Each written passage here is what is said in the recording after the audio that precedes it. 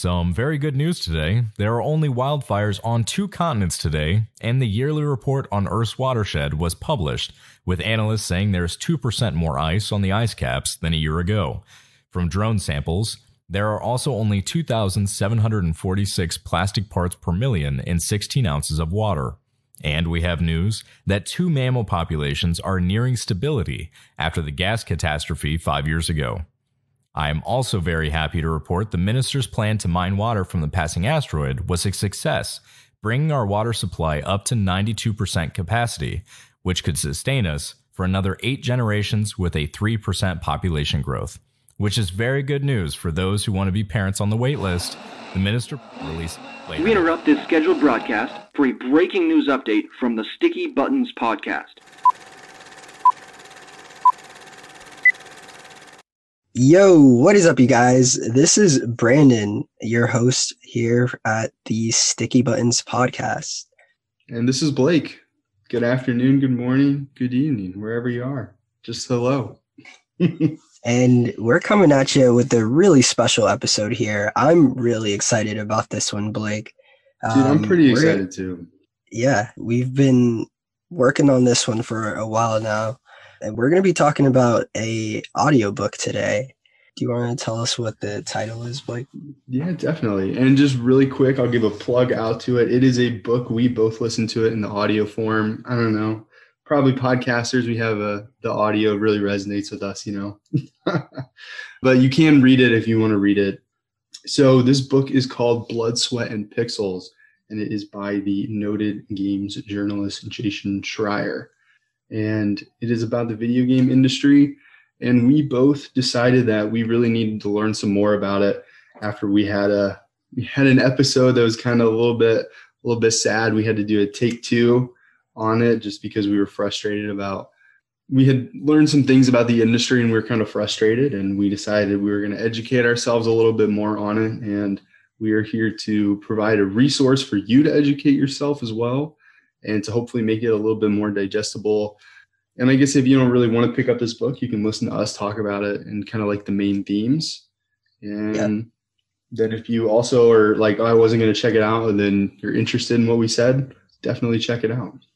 Yeah, folks, make sure you stay tuned on this episode. This one's going to be a really interesting one. We're going to talk about a lot of different games and how they were developed, and just some overarching themes in the book that really stood out to us.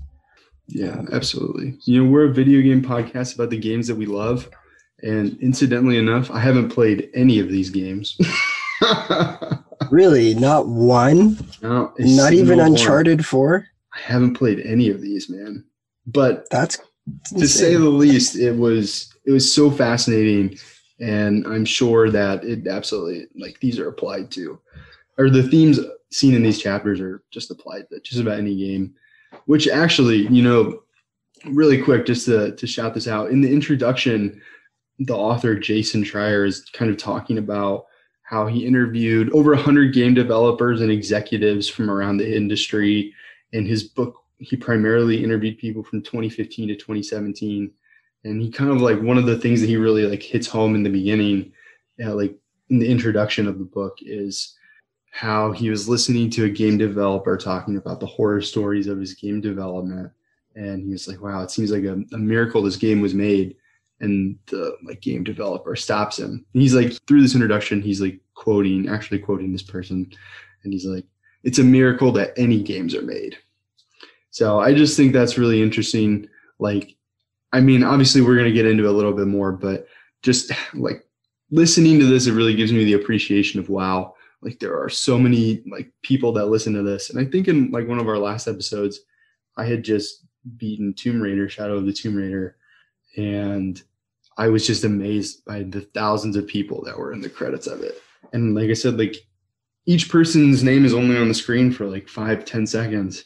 And it was like 30 minutes of the credits. So that was like just having this context, and like now playing video games, like it just totally changes my mindset of game development. Yeah. There's just so many units and, you know, intricate little parts of it. And it's really fascinating. And I first started to realize just how much went into video games when in Super Smash Bros. When you would finish the like pretty much the story, you would fly through like the credits with a ship from Star Fox, and you would pretty much be like shooting the credits and like gathering points for that. And oh, really? I didn't even know that was a thing. It's really long, and it just shows you like basically how many people were part of this body of work, and it really is fascinating. And then, you know, getting this perspective of just how like different people who actually, you know, have these lived experiences, it gives you like a different kind of understanding of it all that I'm really appreciative for.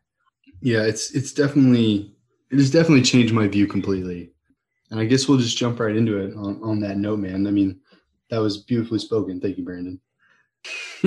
So I think kind of the way that we're going to do this is we're kind of each going to briefly talk over, or each of us is going to give a brief synopsis of 5 chapters. It's a 10-chapter book. And honestly, the audio book is only like 8 hours. Like, it's so digestible. And I listen to it while working out on my bike or running or just like chilling. And like, it was great. I really enjoyed it. But yeah, so anyways, each of us, we're kind of each going to give like a brief synopsis of 5 chapters of the book. I'm going to do the first 5 chapters. Brandon's going to do the second 5. And then we're just going to kind of feed off of that. So that's kind of the general structure that we're going to have for this. So the first chapter, also worth noting that each chapter is a different game. And each chapter the author, Jason Schreier, breaks down the development and history of that game. So the first one is Pillars of Eternity, which, Brandon, would you mind looking up when this game was released while I briefly talk about it? Gotcha. So in this chapter, the studio that made Pillars of Eternity is kind of like on the brink of bankruptcy after like some failed projects. And so actually it's Obsidian, which is a pretty well-known game studio. So if you ever heard of Obsidian, they're the ones who created Pillars of Eternity. And I think that they had some, I don't really remember exactly the circumstances, but basically they had like 2 games that were like pulled from them or cut. And I remember now. Sorry. It's a lot of book. Basically they were fun. They had 2 projects going on, and one was the South Park game. Do you know which one I'm talking about? The Stick of Truth. The Stick of Such Truth. a fun game. Such a fun game. So they were working through the development of that game and also another game from Microsoft. And Microsoft like completely pulled the plug on them. And they were like, hey, like, sorry, like, we're canceling this game. Like you can't so like when that happens, the game studio, like they can't publish it, and they like essentially can't work on it because they don't own the IP. So Microsoft owned the IP, and they were on the brink of bankruptcy, and they were trying to figure out how they were going to fund it as an independent studio, or like what they were even going to do. And it's kind of like the story of how they go about that. But basically they crowdfund a game, and like through Kickstarter, and they're able to develop the game that is Pillars of Eternity. And I think it's kind of funny because they also put in like stretch goals, which is like if they hit a certain threshold, they'll add this and this. And it was really cool because they kind of talked about how they added things, and in retrospect, they shouldn't have added, like, I think like a second city in the game. They were like, well, the first city was so meaningful. Like how do we make the second city meaningful? Yeah. And like those kind of things. And it was really cool. And I think a kind of really cool takeaway on this one is that I guess kind of at the end of it, I mean, like obviously they have like a hellish production, and they all have to crunch, and it's like terrible, and there's like not enough money, and like a bunch of people get laid off when Microsoft cuts their funding before they decide to crowdfund, and it's like terrible. But then they're crowdfunding, or at the time that this book was released, they were crowdfunding their second game because they were like, we liked having the players be our investors, and they're like, we liked being able to send out, like, one of the perks you can get, I think it's a pretty common theme when you kickstart a game, one of the first tiers is like you get access to the beta, and the feedback from the beta is directly from the fans. And I think that that's really positive because it's like people that want the game to be good, they're giving feedback, and it's like kind of a community based kind of thing. So it has like, even though it has like a terrible beginning, it has like a positive ending. Yeah.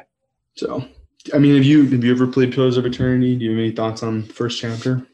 I have never played Pillars of Eternity. It does look familiar, as in like I've seen it around the marketplace. It's been marketed to me a lot. It never quite caught my eye. That chapter was really interesting. That part about the, really having that intricate city, they put all that work into it, and then, they struggled with kind of following that up. And that I felt like that really resonated with me, and like basically a lot of like my work at school and kind of just with professors like following up my good work. I have a tendency of like turning in really good work in the beginning of the semester and then kind of like not being as consistent with it. And yeah, that part just like really resonated with me there. And just seeing that like other people also kind of run into that issue as well. Yeah, definitely. And that's an awesome takeaway, because I didn't get that takeaway at all. So it's awesome that you did. But yeah, I thought it was cool.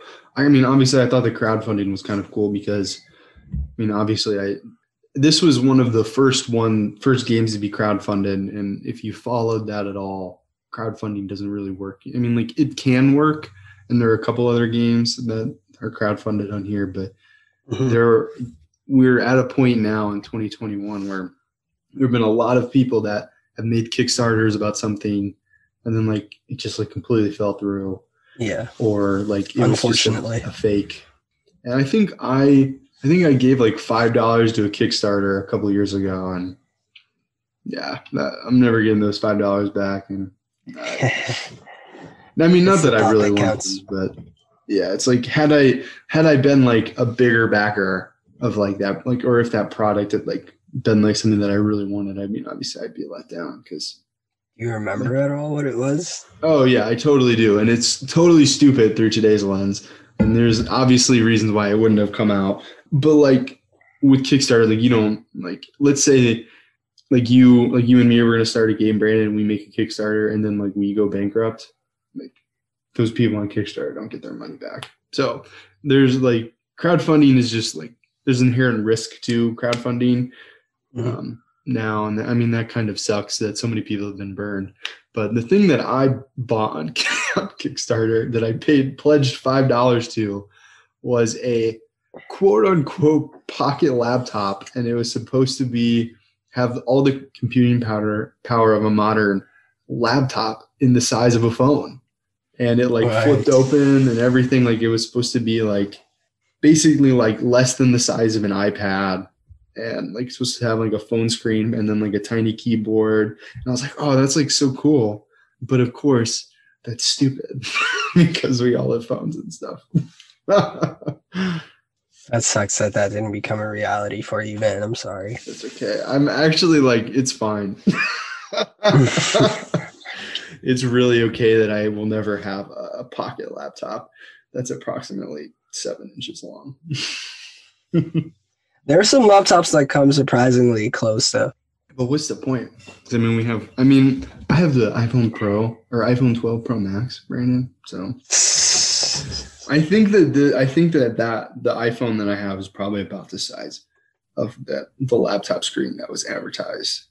I'm just looking at it now and thinking, yeah, I think that was about what it was. But anyways, also another thing about crowdfunding and Kickstarter that I found out recently that is heartbreaking. After you can only, once you start it, it has like a certain time frame. Like, you can only, I guess, crowdfund for money for a certain time frame. And once that time frame's up, like, it's over. And I am so sad that I discovered a Kickstarter for a game that I'm like so interested in, and I like joined their Discord and everything. I literally found it one day late. Like a single day late, and I can't back it. So that, I'm really sad about that. Anyways, I guess that's chapter 1. Wasn't meant to be.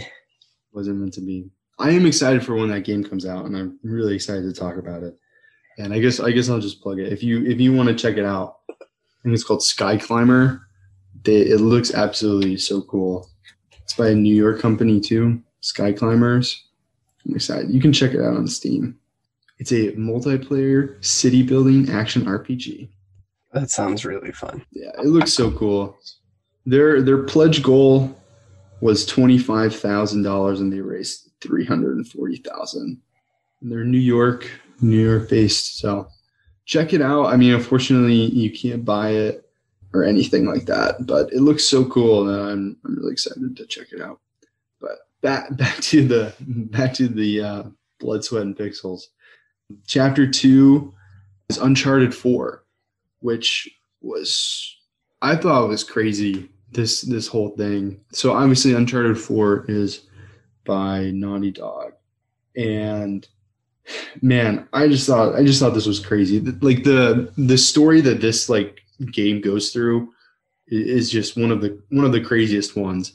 And also, just like right off the bat, like they talk about crunch at the beginning of this, and they're like, crunch is just something that happens at Naughty Dog. Like we don't even address it.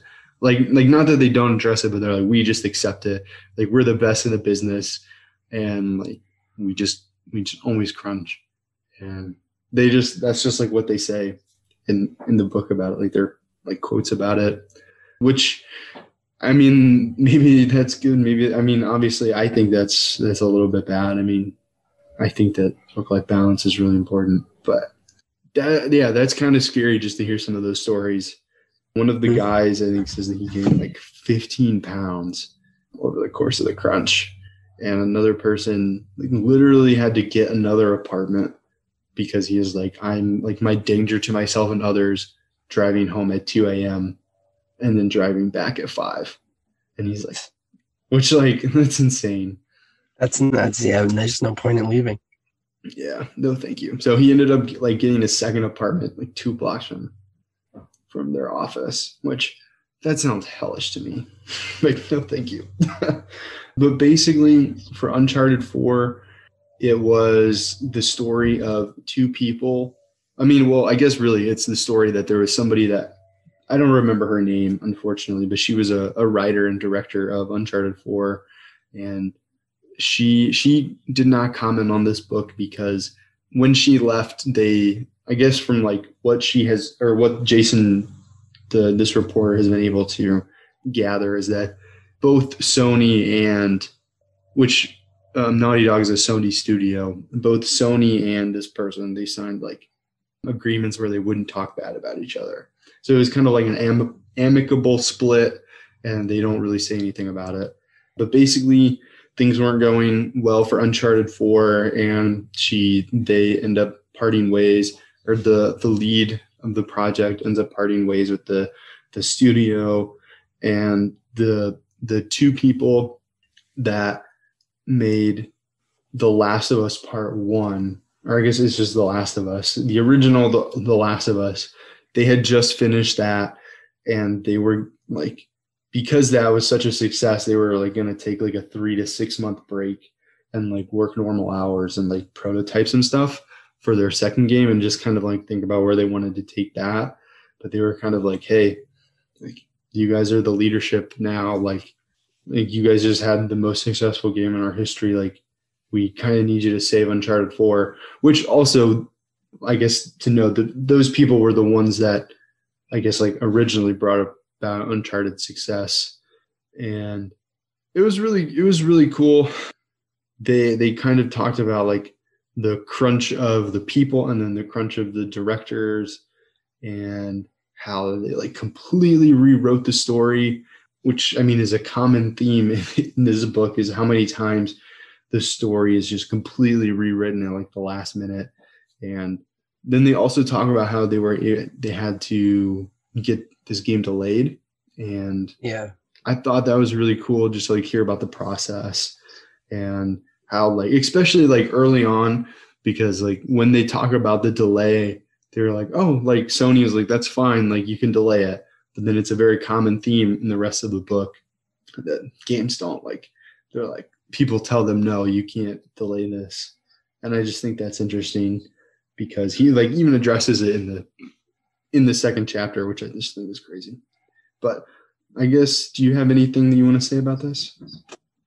Uncharted 4, I remember briefly playing. Really, really fun game. I definitely feel like I want to try it again and see what it's like. It really seems so interesting. Naughty Dog, also a studio that I've seen in a lot of other titles that I've played. And it's just such a cool name, Naughty Dog, and it makes sense that they would crunch because it's a dog, and a dog crunches on bones. Yeah. That's funny. I think that they're actually like behind some like really cool games. Like I think Naughty Dog's behind like the Jack and Dexter games. Yeah, I'm actually gonna Google it because they're behind so much stuff right now. Yeah.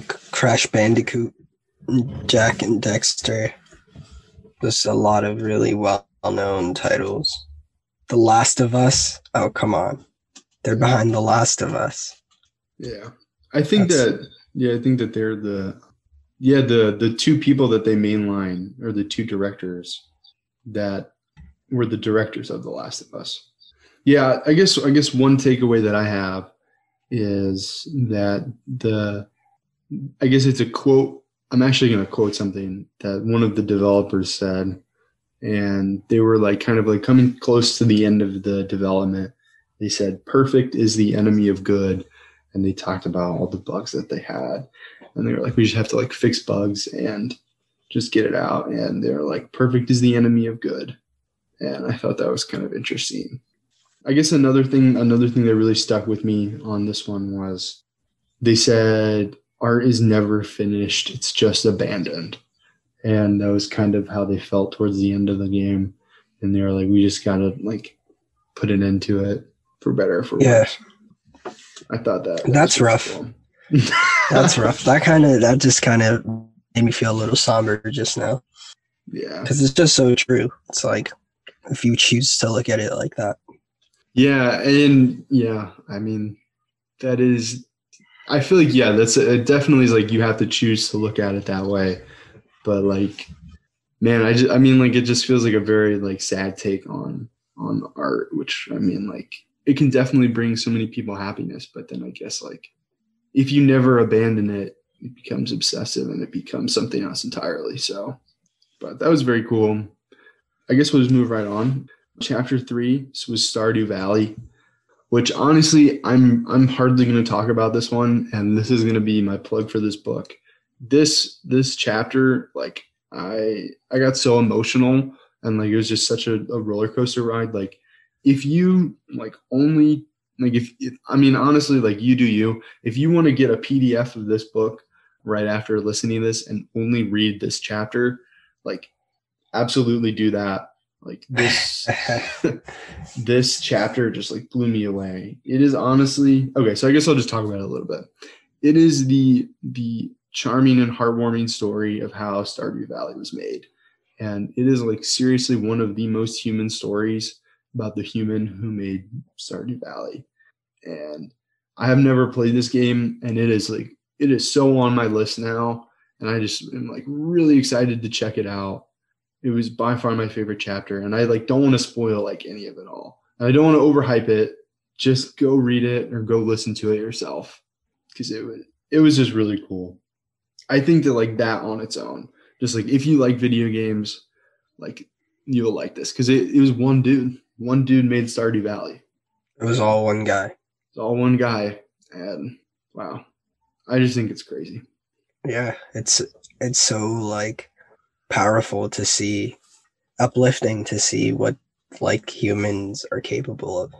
Yeah, and it's also a very like heartwarming story about video games. Like it ends on like a crazy positive note, and it is like so optimistic, and it's like, I mean, like it just feels like all the things that video game, like it feels like all the good of video games.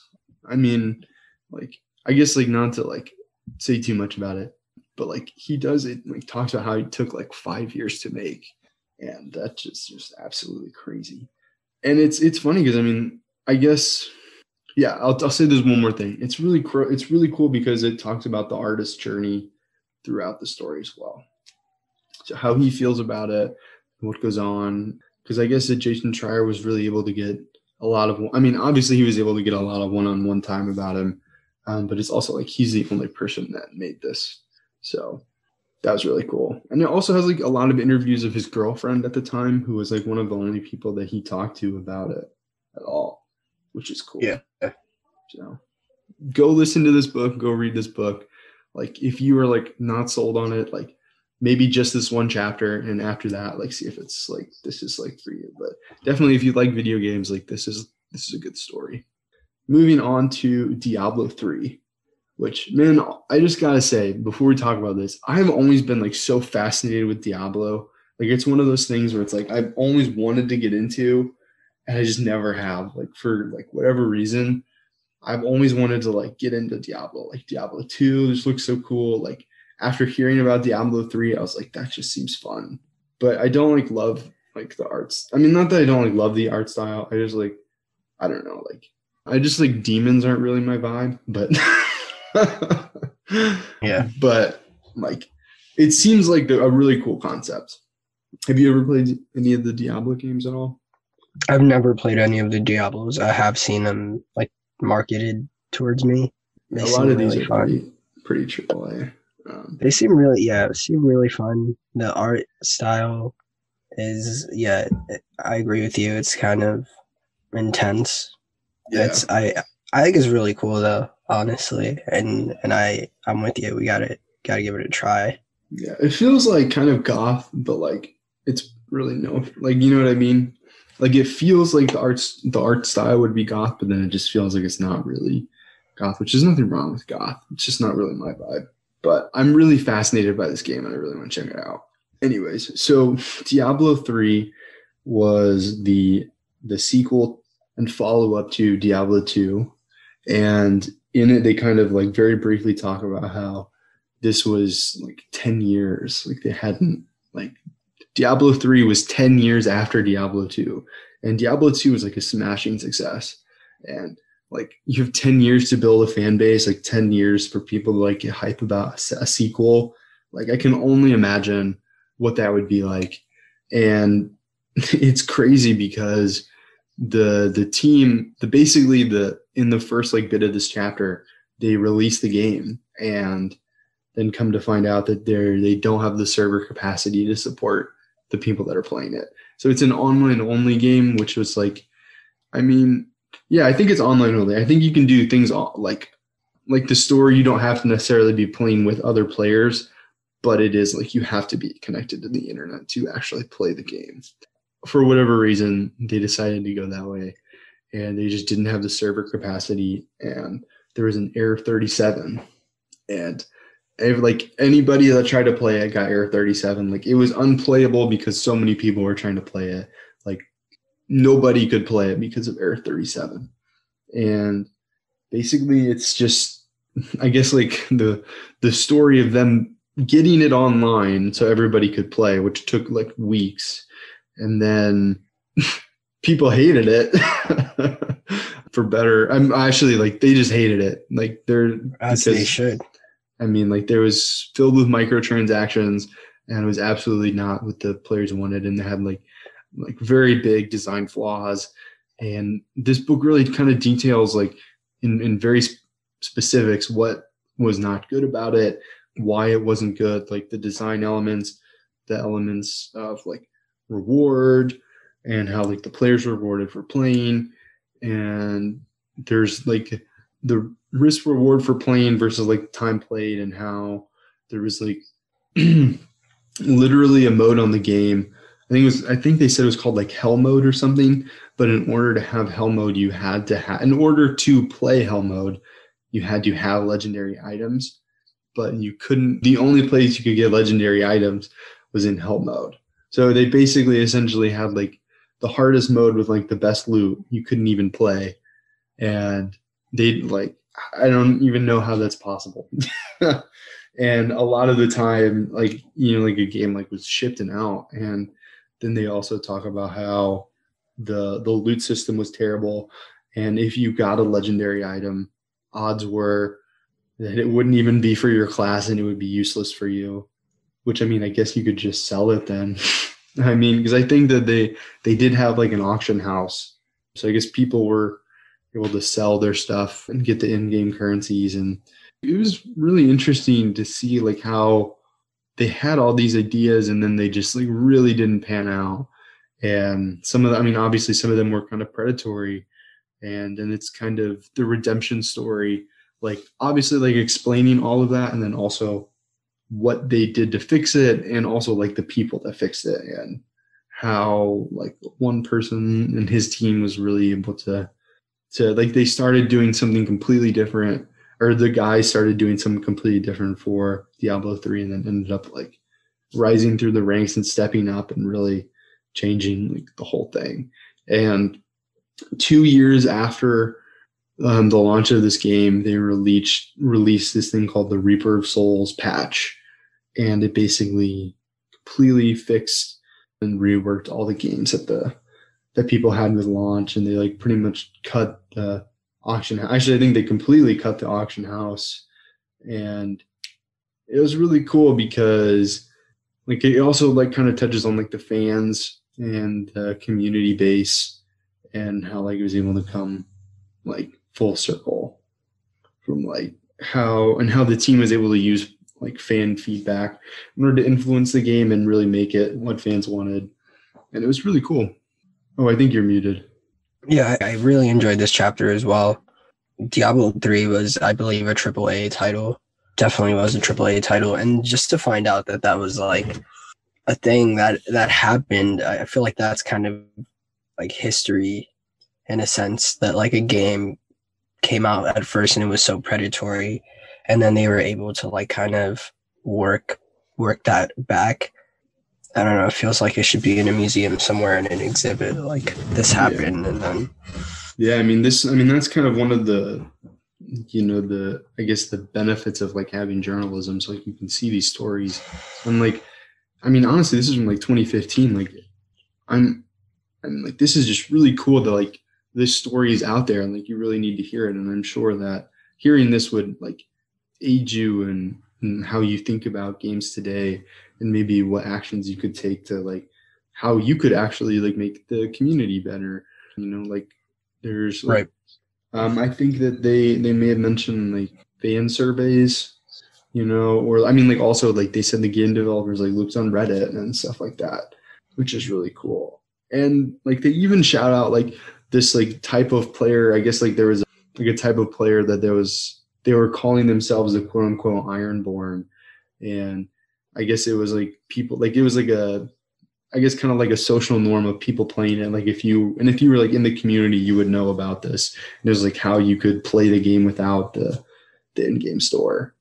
And that was really cool that they like, I mean, and obviously they ended up cutting the store. So like that like was no longer a thing, but they were like, the fans were like petitioning to like make them like have them add that as like a class that you could play as, which I think was really cool.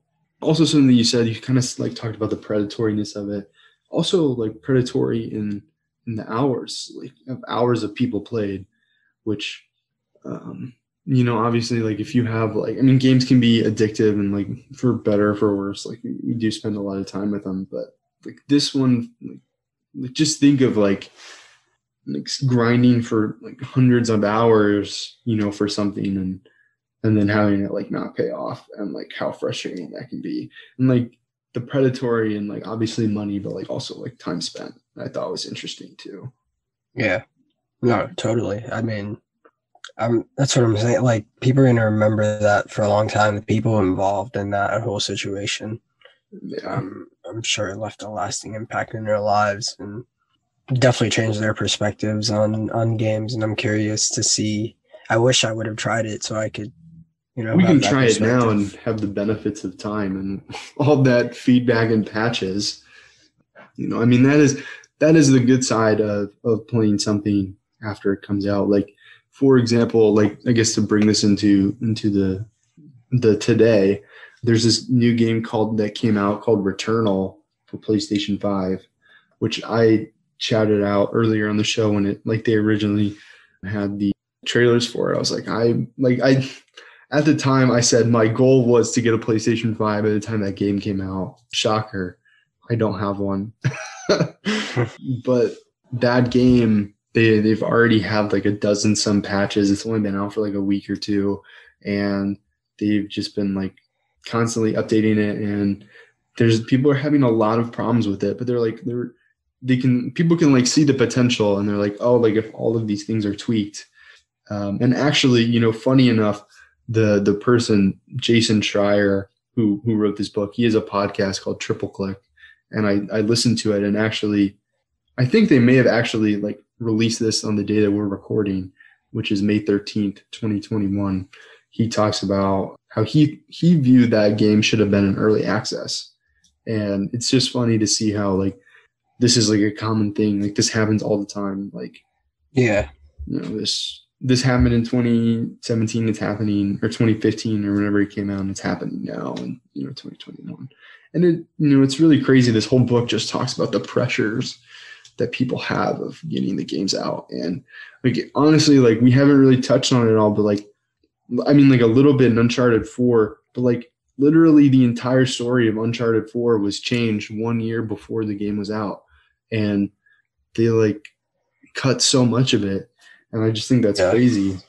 There's a couple other, it's crazy, dude, how much they like cut and change these things. And like, I think that's definitely interesting, because like when a game has a good story, like you definitely know it. And like when you have a game that has a story that doesn't feel cohesive, like you feel it.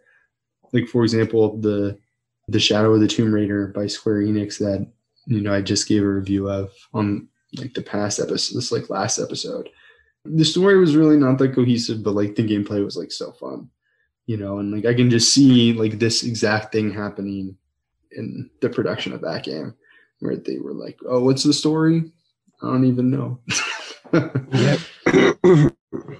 Yeah, I think it's like indicative of just how like elusive the video game industry can be, like trying to, like when you release something, just having something that really works, something that people really remember and want to play, is so hard to find. And that's why people feel the need of like, okay, we need to change the story because we don't think this is something that people are going to want to play. And it just really sucks that there's so much art that's like abandoned. And that's something that I remember in that chapter they went over, like all these cities and like layouts and like all this work that they put into the story that they just had to leave, and pick up a new ship. Yeah, it's honestly crazy. And also just like another thing before you kind of move on, I actually like just in talking about this past game, I had forgotten. This book is really good about introducing. I think that the way that he has structured the stories is to introduce you to different game design, like lingo.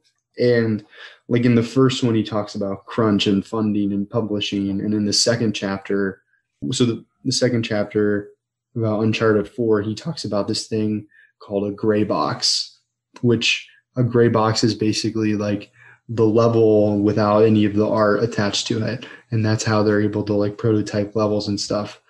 And in Stardew Valley, I think he talks about the art of it and the rendering. And in Diablo, they talk about patches and updates. And that's like really cool how they do that throughout the book. And that is definitely also like something that I learned a ton about. Like I have never really, I mean, like I've seen a gray box, and now that I've seen it, I know what it's called. And they also like, I mean, this is also in the introduction, but he talks about how there's really no standardized practices throughout the industry, why that is, and why there are so many problems with this industry, which he talks about in the introduction, which very cool, very interesting, very insightful. I really want to pass the floor on to you, Brandon, but I do have one more chapter to go over. And then it's all yours, my friend. The next chapter was Halo Wars, which this is honestly really interesting. This chapter is about the game Halo Wars, and it's really cool because so Bungie is the studio that creates Halo. They actually, Brandon is going to talk about a chapter where Bungie is the primary studio, which is Destiny. But at this point in time, for Halo Wars, Bungie is owned by Microsoft. And the studio that creates Halo Wars is Ensemble. And they are the studio that's best known for Age of Empires. And Age of Empires is a real-time strategy game, which of course is what Halo is, real-time strategy. So that's kind of like the Civ games and like all those kind of games. And so it kind of talks about the history of that and Microsoft and how Microsoft, the studio, or the company Microsoft bought Ensemble after Age of Empires, and they had their sequels were sequentially profitable. And they said that, hey, you can kind of make the game that you want now. And they were prototyping. And also, it's really cool because they had they talk about the company structure of Ensemble, which I don't know if you remember any of this, Brandon, but they kind of talked about how everybody kind of worked on whatever they wanted to do. And it was very the structure was, yeah, it was very freeform. It was very interesting to hear about that. And then also this story does not have a positive ending. I guess spoilers for chapter 5, the studio ends up completely falling apart, which is crazy. But yeah, I just think it's kind of interesting. It kind of talks about people talk about the good and the bads of that and their corporate structure, which was really, really fascinating to me personally. Anyways, so basically they were creating this sci-fi real-time strategy game instead of an Age of Empires the Age of Empire games, which takes you through different civilizations. This one kind of was just in one spot, and you were it was sci-fi, so the progression was different, and it was really cool, and the story seemed really fun. And then basically they pitched it to Microsoft, and they were this is what we've been working on. This is the game, and they were oh, cool. Well, it turns out we don't really want this intellectual property. We think it's going to be too hard of a sell to make a new IP. You're going to make a Halo. And they were what? And they were we that, you don't understand. If we make it another IP, it will completely change everything. We won't be able to use any of the art. We won't be able to and they were we don't care. You're going to make a Halo because that's a really hot IP right now. And you'll be able to turn this out before Halo 3 comes out, right? And they were owned by Microsoft. They were I guess so, if we still want jobs. And basically, it talks about how this person that had a really cushy job at this company, he was yeah, I was creating the story for this IP, and then they're just nope, sorry, dude, you can't do it. And then it also is crazy because Bungie is owned by Microsoft, who is the people that created Halo. It was funny because it kind of, it's in the chapter, it's kind of structured in a funny way because they talk about how these people basically have a meeting with Bungie, and they're all right, we're doing this, we're making a game under your IP that you all created. And they had no warning, and they were oh, we thought you had been told about this by Microsoft. And Microsoft was no, you were telling them the bad news. Kind of thing. It's really funny, that dynamic of a Microsoft owning both these studios, which I guess spoilers. It's not really spoilers because it's the context of history. Neither of these studios are owned by Microsoft anymore, which is kind of funny. But basically, it's just crazy, the development of this and them having to work with Bungie, and then the drama between the two studios that are owned by Microsoft, and the whole Halo thing. It's crazy. I never played Halo Wars. I actually have the Halo Wars disc for the 360, but I've never played it.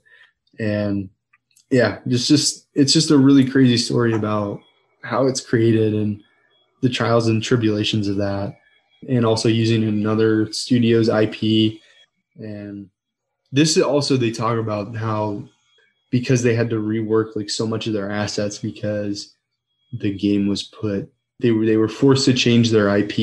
They had to rework all these game assets, and they had to basically program a trailer for EA because they were owned by Microsoft, and Microsoft had said that you're going to present this at EA. and they like didn't have a trailer ready, so they had to like program a trailer to make it look like the game was working. And they were like, basically, we programmed everything that happened inside the trailer, and a lot of the things ended up getting cut, which I think is interesting. But yeah, do you have any thoughts on that? It was a good chapter. I really enjoyed it, especially given that I played Halo Wars very briefly. It was just one of those games I like kind of tried. I was kind of in the same boat as Microsoft, where I was like kind of looking forward to Halo 3 coming out. Oh, that's their whole strategy, man. They got your $60. Yep. But I still got a chance to try it, and I was glad I did. I was glad I got this perspective as well. Who knew Microsoft could be such a bully? But it makes sense when you have such a large share of the market. You know, you can afford to be like that. So yeah, it's really interesting because I mean, just think of where both these franchises could be if this hadn't happened.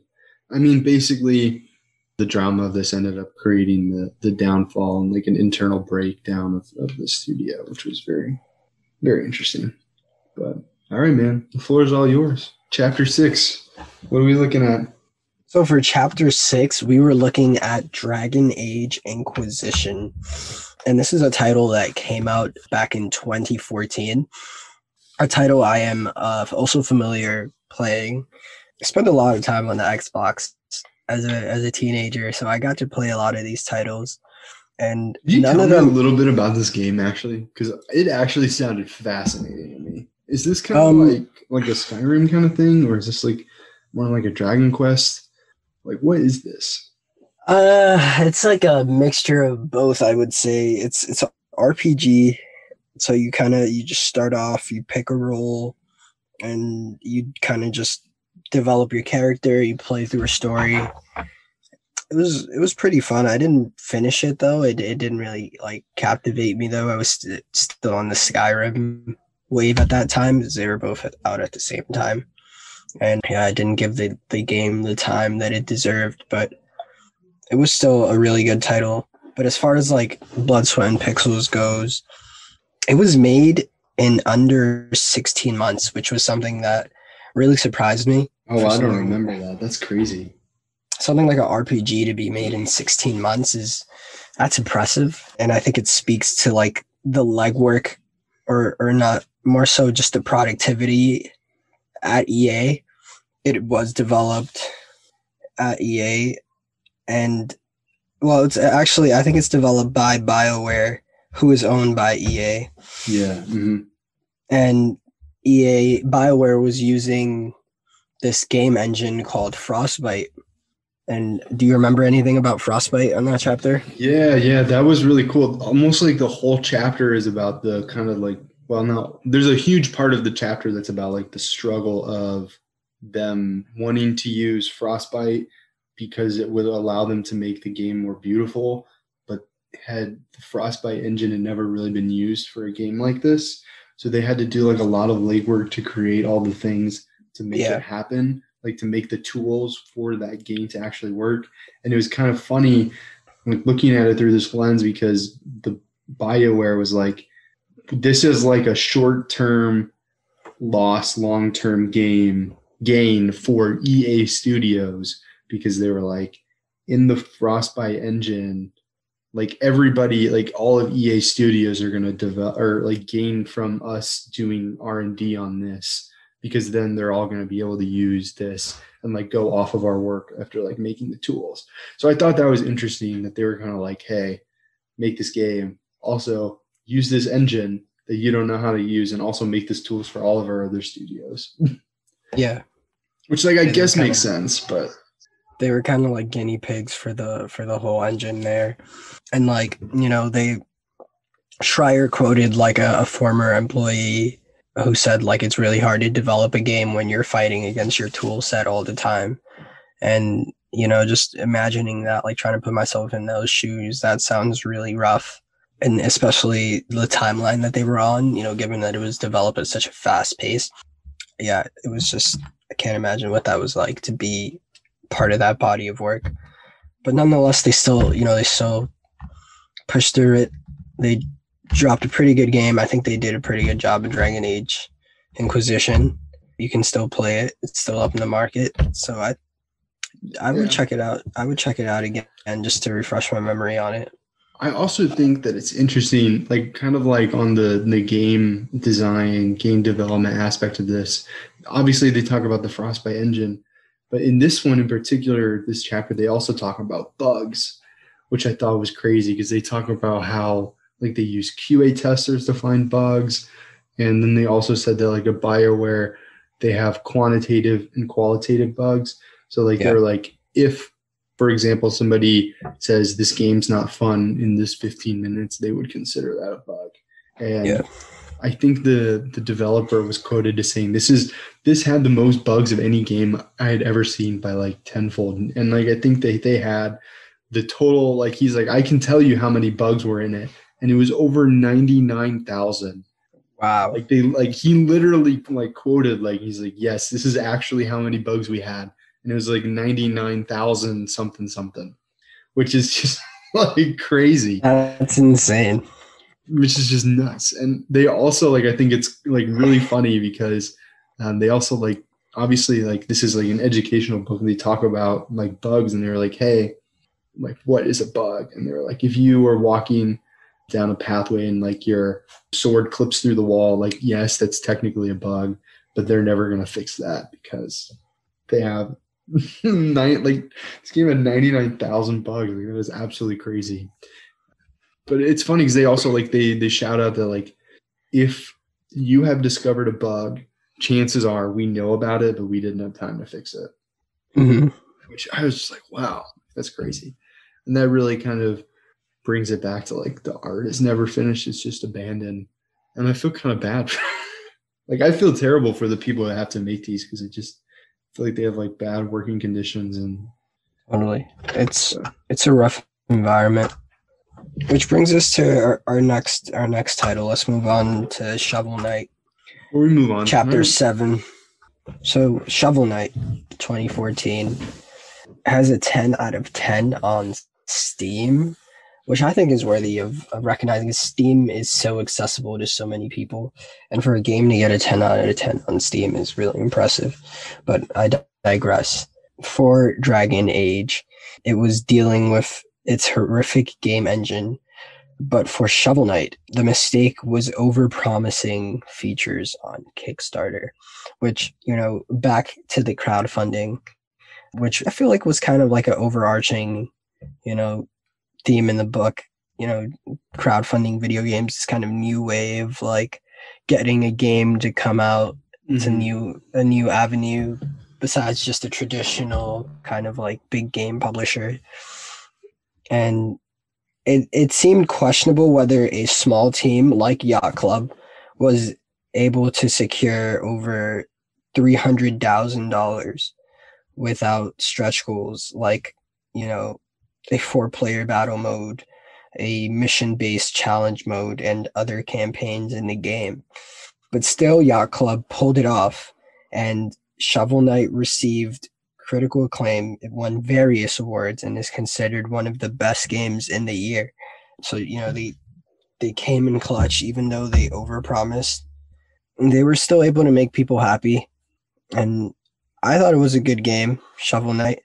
Also another title I've tried briefly. Really, really fun title. So many people at the time. It was like one of those things that's like becomes really popular and a lot of people want to try it.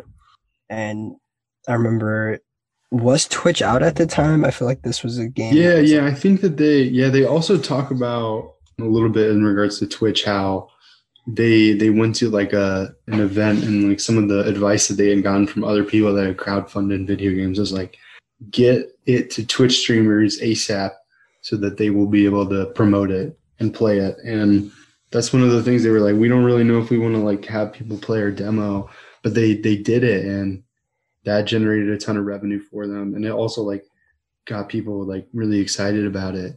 And like, yeah, like kind of like the overarching theme with the crowdfunding, like it's complicated, and there are a lot of complicated stories about crowdfunding, you know, but it like, I mean, it's crazy. This story was honestly also like, this is an indie developer, like not a triple A.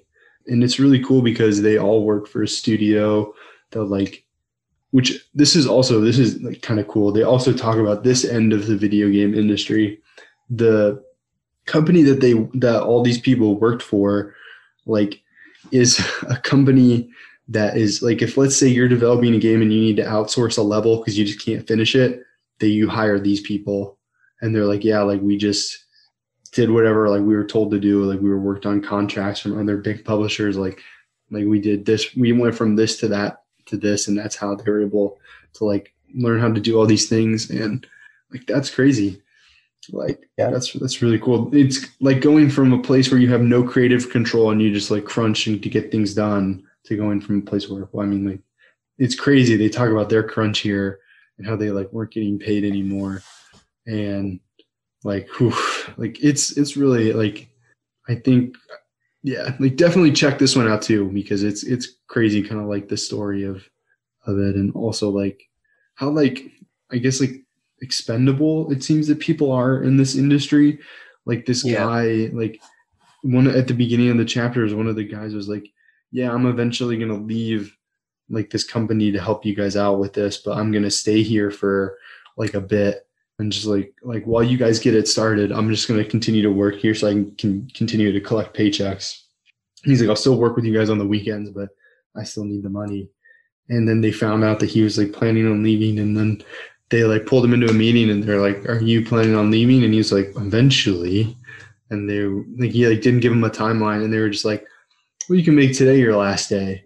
And like, fuck that. That's terrible.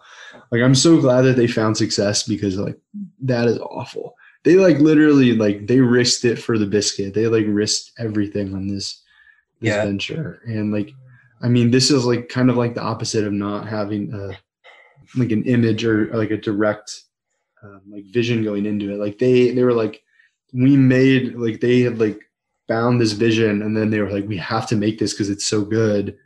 And that's what drove them through all of it, as opposed to like the other ones where it's like, we got to ship a game, like we don't really know what we're doing. Like this is like the cosmic opposite of that, where they're like underfunded, and it's just crazy. And it's also crazy because this game came out in 2014, and I think that this book came out like post 2017. And he kind of like says at the end of this chapter that like they're still working on, like 3 years later, like they're still working on the stretch goals that they promised on the original Kickstarter. And they're like, and like he's like, yeah, we get requests from people that backed us, that paid us, and they're like, hey, like we would love for you to make another game and to not work on these stretch goals. Like it's fine. Like you need, like we want to see something else from your team, not like a continuation of this game. But they were like, we promised it, and we feel like we have to do it. Like we're a new company, like we need to build that trust. And like they were like, also like, you guys helped us make this happen, so like we're gonna like follow through, which is really cool, but also like crazy. That's a really like, that's a cool story too. I would say Shovel Knight. I mean, obviously, like I love indie stories, but I love that. That was cool. I mean, that's really all I have to say on it. Listen to that chapter too. That chapter is really good. Yeah, the Shovel Knight chapter. You might really enjoy that one on top of Stardew Valley. But moving on to Chapter 8, Destiny, a title that was released in 2017. At the time, it was kind of like Bungie was owned by Activision, but then they separated in 2019. No, they were owned by Microsoft. Activision was the one that they signed with to publish Destiny, but Bungie was owned by Microsoft, and then they bought their independence from Microsoft. Okay, let me see. Sorry, I just re-listened to that chapter, so that one's fresh. Bungie produced, okay.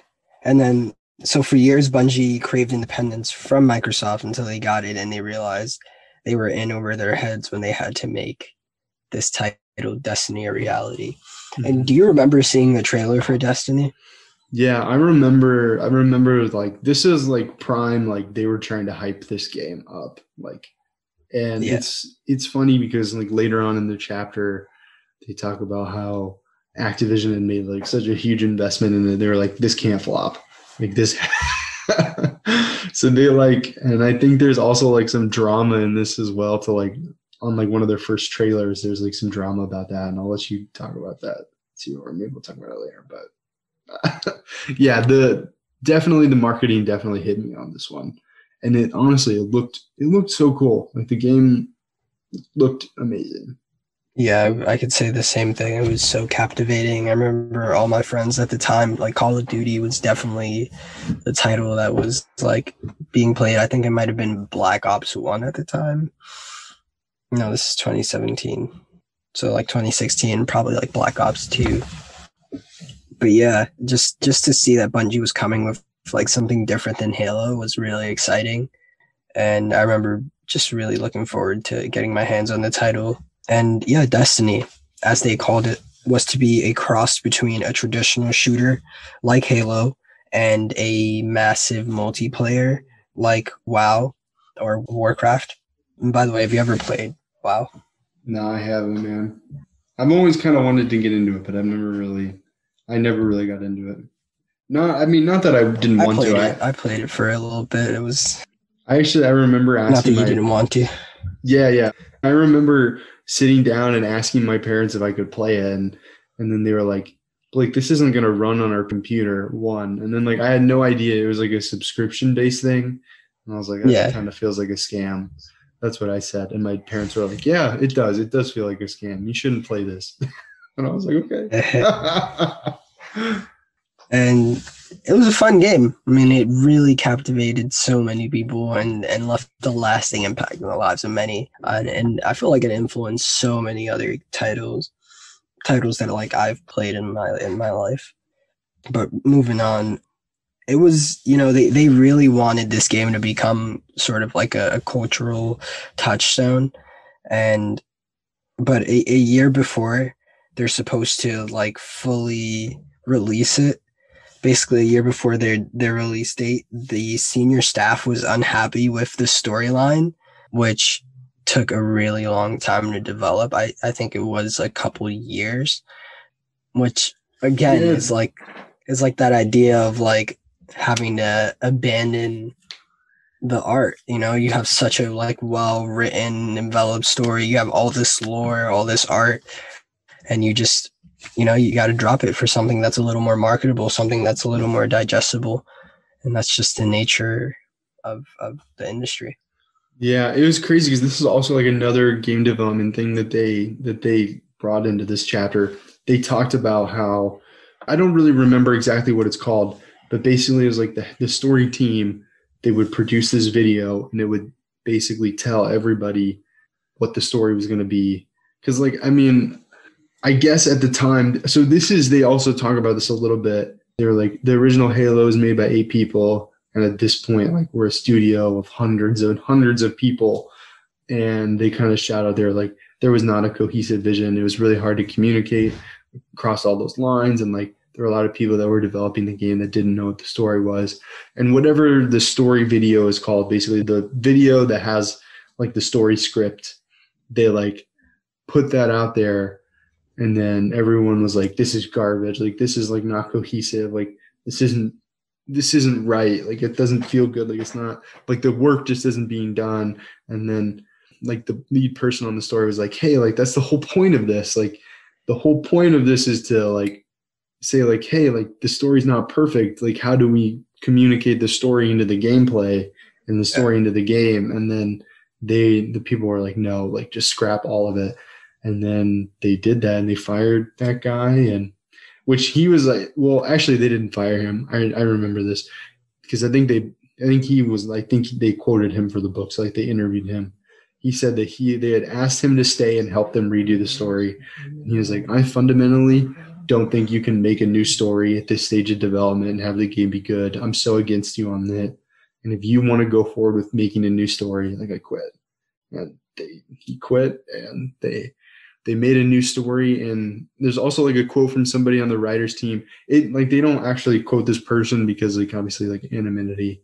And they said like the whole writing staff was shunned. And he's like, yeah, basically the upper management got into a room, made the story, and they didn't let any of the writers help, and then the writers had to fix it after that. So like I guess it was like, I mean, like the story was basically made by a committee, and it's funny because like I think that Jason like quotes a review that's like, it's like the story was made by a committee, and which is kind of fitting. It was right on. It was right on. And it's really crazy. They have like quotes from the voice actors in this. Like it's really a crazy story about how this just like didn't, like they really bit off more than they could chew. Yeah. And it was just like, it's crazy, which I mean, obviously through the context of time, Destiny 2 has completely changed the video game industry and being it like changed what it means to be a video game and a video game and live service. Like they've completely changed what that means. And that's really, honestly, really, really cool what they've gone on to do. But it's really crazy that this story did not have a positive ending. And they also talk about how like a lot of the people in game development that actually make the games, their pay is based on bonus, or like they count on bonuses to have pays like for part of their pay. And basically they were like, their bonuses were dependent upon Metacritic scores, which is like, that's bullshit because like that sucks. And basically they didn't reach their Metacritic goal. So they didn't. I think they reached like what, like a 70? Yeah, I think it was like 70 something. And I think their goal was like, or their bonuses was like 85. So they had to get above 85, which I think also like somewhere else, so in some other chapter, I don't remember which one, they talk about how the people that were going to get bonuses if the Metacritic score was 80, 85, which I guess that's a common benchmark, but the Metacritic score ended up being 84 and they didn't get their bonuses. And like, that sucks so much, especially because Metacritic is like not even good. It's not even like real. Oh, it's really not. That's so like that. I feel so bad for those people. Like that is such an injustice. But anyways, yeah. Go ahead, man. Yeah, and you know, I played Destiny, and I remember really enjoying it a lot. Having a good time with just like the exploration and the multiplayer aspects of it. It looks really cool. It looks like something that I would be all over, like a sci-fi shooter. Like sign me up, man. I don't know why I've never hopped on board with this. I think it's probably just the price tag, I feel like. Yeah, the price tag, and just like I feel like it's one of those titles where, I mean, it is multiplayer based, so you really need a party of people to like really get the full experience out of it. And I feel like that was the thing with Destiny, is like Bungie had a hard time getting people on it synchronously. You know, people bought it like at different times, and then they played it and it kind of like lost its hype. I feel like if more people bought it all at once, it would have really had been like good all at once. Yeah. And I think like with Destiny 2, I think one of the things that they do for Destiny 2 is I think that they basically have like, instead of like having a season, they have kind of like they'll release like a DLC that's like $10, and then that has like a bunch of stuff that you can do. Yeah. So it's like new areas and new stuff instead of like just new objectives in the same areas. So they really kind of changed the game in Destiny 2, which I'd love to hear about the development of Destiny 2 through the lens of that success after hearing this story. Yeah. Like, this is crazy. Also, like, I don't know if you mentioned this, Brandon, but this is the team that like brought us Halo. Like, I mean, I'm sure we mentioned that. That's crazy. Like the studio that made Halo is able to buy their independence from Microsoft, and obviously the sequel to Destiny is like amazing and really cool. But just to hear this story, like, wow, I was just blown away, man. And like, just by all the things. Great game. They did a great job, and just some really talented people, man. I learned about a whole different avenue, or just like facet of people that exist through this book. But yeah, on to the next title, The Witcher 3, which came out in 2015. It caught everyone by surprise when a lesser-known Polish studio with a track record of just 2 games unveiled Witcher 3. It was a massive open-world role-playing game, and you know, while an average role-playing game requires about 25 hours to complete, The Witcher 3 took a staggering 200 hours. They really outdid themselves with this That's one. like if you do it fast. Yeah, and so like if you really take your time like Blake does, you're gonna be in there. You're gonna be in there for a while. But the map in the sequel is also 20 times larger than its predecessor, with great attention to detail. And from a player point of view, there can never be too much detail. That was something that in this chapter they really kind of, zoomed in on, is like the idea of how much they could go into a detail and like we would take it for granted. And that's something that like I really took a moment. It really resonated with me because it's so true. Like you can get so lost in the details, and like to other people, they can just glance over it and miss it. And that happens to me so often. I feel like I'm not so detail oriented, and I'd like to be more detail oriented. I feel like there's beauty in the details. Yeah, I think that one of the things they talk about in this was really just like how they made all the stories and like just the complexities of like how the stories could I guess vary, and like how they're like, we don't want any like story to be the same. Like we don't. I think they like straight up call it fetch quest. They're like, we don't like fetch quests. Like we don't want that to be in here. And I mean, obviously, like I have never played Witcher 3. Have you played The Witcher 3? Briefly. Yeah, I think that they like. I mean, this is like regarded as one of the like best open world games ever because of just how long like it takes to play and like just the complexity of the storylines and the side quest, which is really cool. One of the things about this studio I really thought, this chapter was really interesting, is I guess hearing about the publishing of non-US studios. I thought that was really cool because it's like a Polish studio. Obviously, also through the context of history, this is CD Projekt Red. These are the people that put out Cyberpunk. So Cyberpunk was their follow-up to this. And I mean, I've definitely like heard people talk about The Witcher 3 as like the best video game of all time. Like people do think that. I'm looking up like what their like, not that it matters too much, but like what their rating is. Yeah, 93 on Metacritic, 10 out of 10 on Steam, or 4.8 out of 5. Like, I mean, this is like a, like, this is the best 10 out of 10 adult game. Like, no child should play it, which I guess that goes without saying. But, yeah, like, I mean, this is supposed to be one of the best games of all time. So it's crazy. It's crazy to see that and hear about this. I mean, I think I was just trying to get through the book at this point. I don't really remember too much of this chapter. But it was really cool to hear about how they started too, because I think that the studio that developed this game, they started just by getting the license of like games that were popular in the US and publishing them in Polish or in Poland. And not Polish, obviously. Well, actually, I think they do talk about that too, the translation of how he would get a game, like translate it and publish it. And that's how they were able to make their money.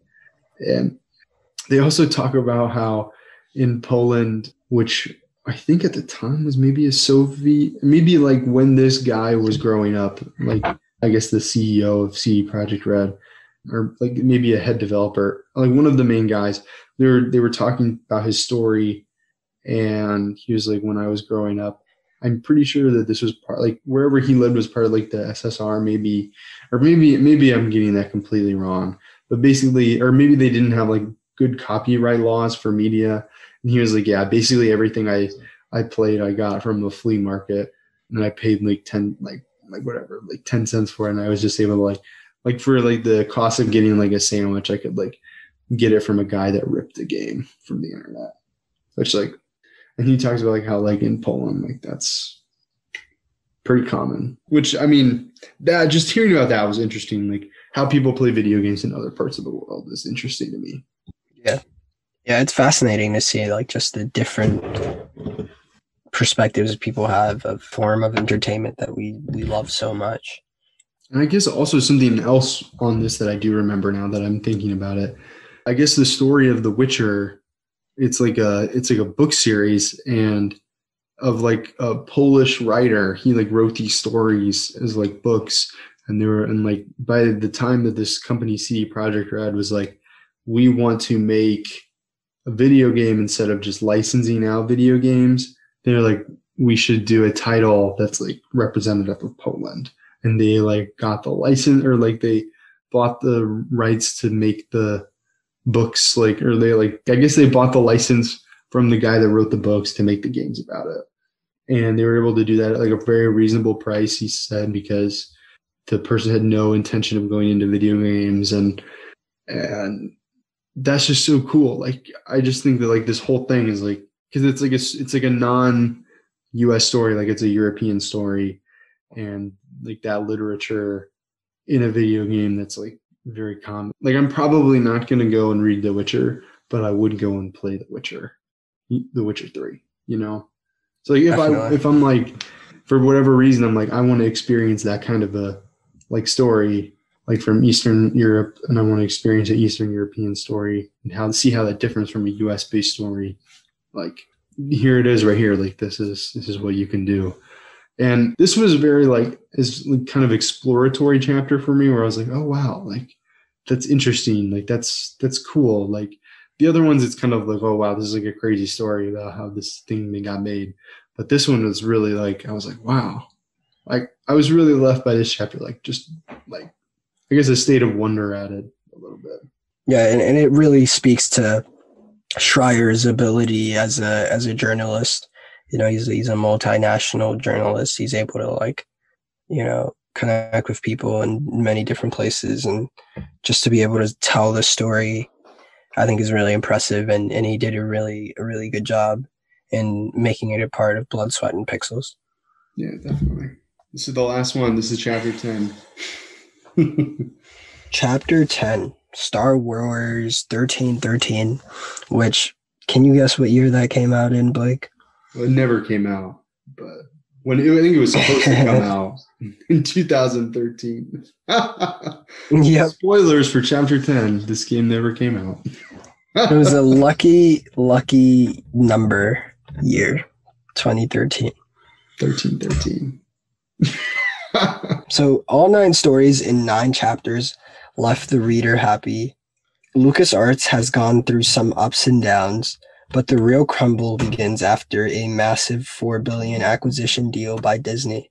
Following Disney's lackluster interest in video games, LucasArts found its key people leaving one after another. And to make matters worse, they couldn't replace, let alone onboard new hires, because Disney froze the hiring line.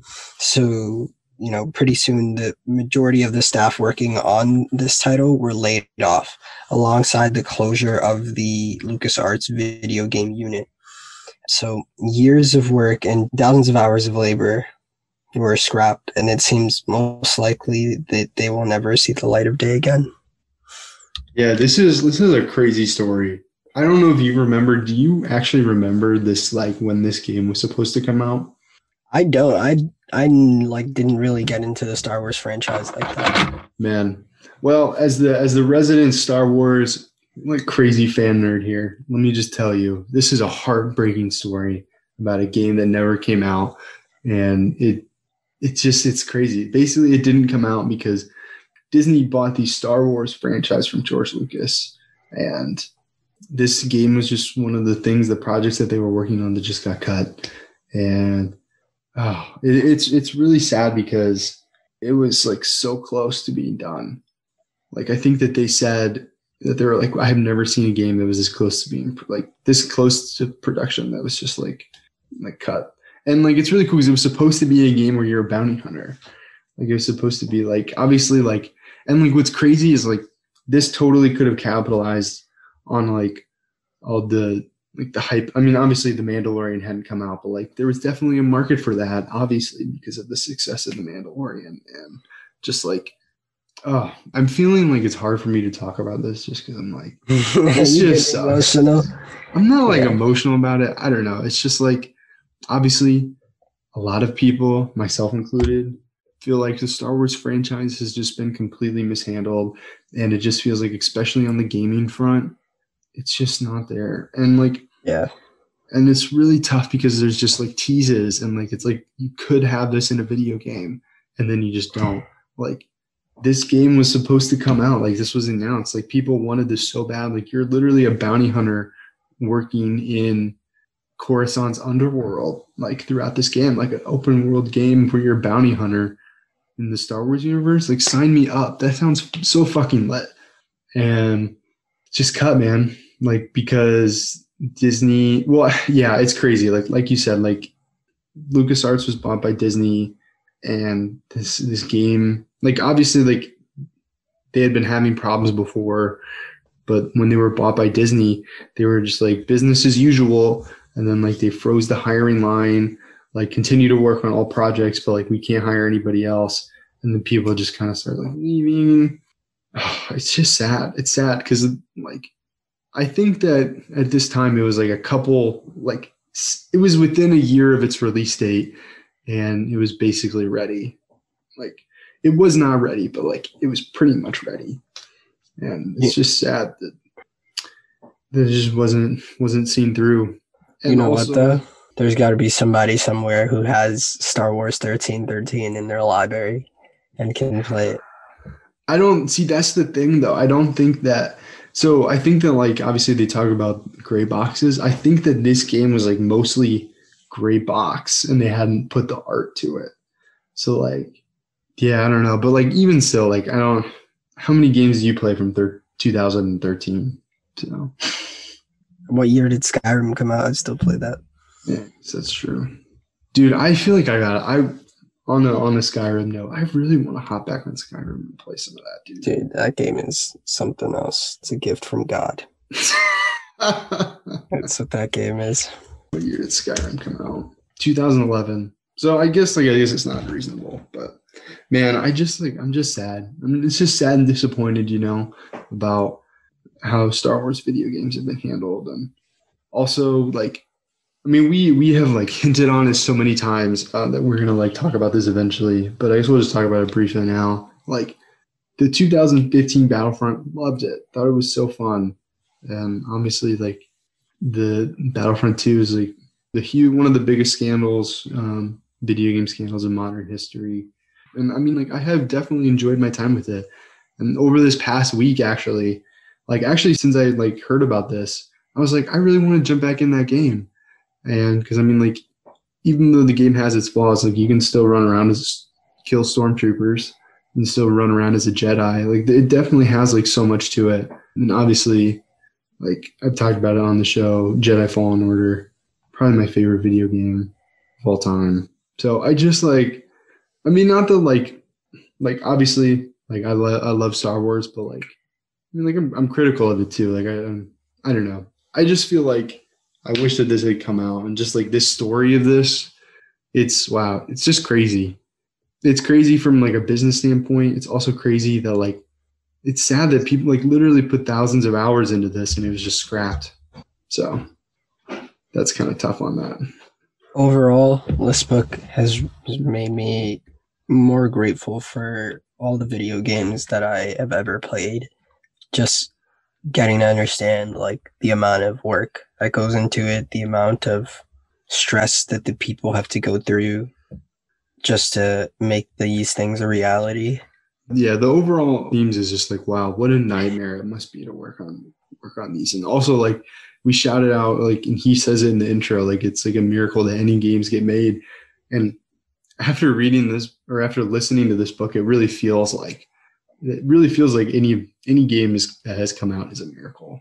I mean, I guess just moving forward, having all this context is just, it's crazy. And I'm definitely going to think of games differently, think of them critically differently. This was definitely an eye-opening experience for me. And just seeing all sides of it, it's just really crazy. And I mean, I really hope that you check this book out. Yeah. I mean, just check this book out. If you like video games at all, this, you're going to learn so much. It feels through the context of we're getting close to ending up our recording session here, it feels we talked about these things for a lot of time, but we hardly touched the surface. And it is written so beautifully by Jason Schreier. He really makes it it's just like each of these is a story, and it has its ups and downs and its arcs and its peaks and valleys, and it's really fun just to hear about it.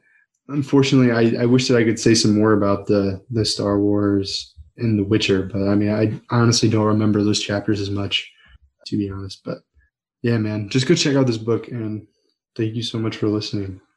Do you have anything you want to say before we wrap it up, Brandon? Peace in the streets. I guess that's it. I guess we're really cutting this out. Well, I will say one more thing before we really end it up. If you're listening to this in New York City and you have a public library card, you can get this book for free in audiobook version from the app Libby. It is available. Like if you have a New York City public library card, you just got to download the Libby app, and you can find those links from the New York City Public Library website. And if you are not listening to this in New York City, your local library probably has an app where you can listen to audiobooks for free. If not, you can get digital ebooks for free from your library. I almost guarantee it. Check that out. You know, there's a lot of problems in America, but we do have a somewhat functional public library system. So, I mean, you are entitled to that if you like pay taxes in that area. So check that out. Like that's a public good, and you can learn about some video games. Do you think libraries are ever going to have video games, Brandon? Hopefully someday they do. Yeah, that'd be cool. If a library had a video game collection, what would you pick first? Well, if I had to curate a video game collection for a library, I'd probably pick something like Minecraft. I was thinking that, like, imagine that the library has like, that's a good way to spin it. I was thinking, like, imagine a library has every single video game ever.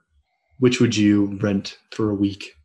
Okay, I would probably rent Midnight Club. You should get that game, man. You've talked about it a couple of times. I talk about it too much. It's a scary. Like, I talk about it when I shouldn't even talk about it, and it's just a thing. It's a thing. That's funny. Me and that game are connected. Maybe you should just pull the trigger, man. I think it's only a couple bucks on Amazon. Dude, I just know if I get it, I won't stop playing it. Maybe that's a good thing, man. Maybe you need some of that. Yeah. That's all I'm going to talk about in the pod. So last week on Midnight Club. Oh, man, that's crazy. I'd probably do some very much the opposite, like Pokemon Fire Red or something like that, which I could play right now. I don't know. But anyways, I guess we'll wrap it up. Thanks so much for listening to us talk for a long time about this book. But if you want to hear more about it and the stories about how these video games are created, please check out this book, Blood, Sweat, and Pixels by Jason Schreier. And I guess that he also has a new book that came out this week, but this episode is not about that. So I guess check this guy out. He works for Bloomberg. I guess he's notable. Yeah, check this book out, Blood, Sweat, and Pixels. I hope that you have a great week. Thank you so much for listening. And yeah, peace in the streets. Peace in the streets, y'all.